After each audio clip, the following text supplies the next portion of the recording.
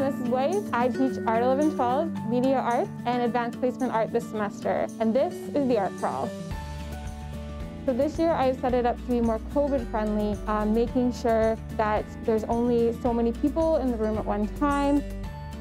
So I think having an art crawl gives a chance for artists to be confident in their work and say, yeah, actually I have drawings that I enjoy and I'm really proud of, and I want to share that with people.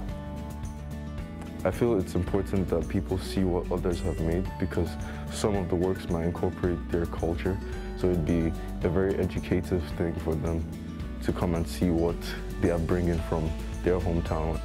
It's very interesting to see how art kind of change and like how you go through things and it reflects in your art.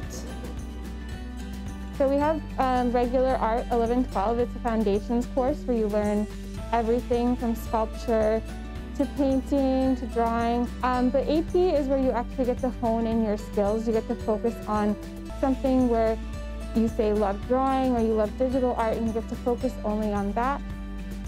So AP art programs really give me a lot of time.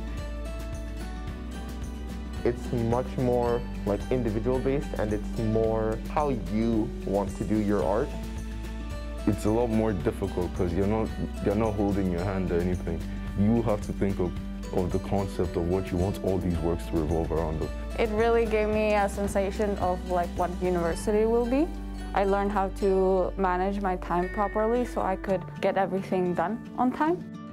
I love seeing how students can create an idea that's really important to them and create visual work from it.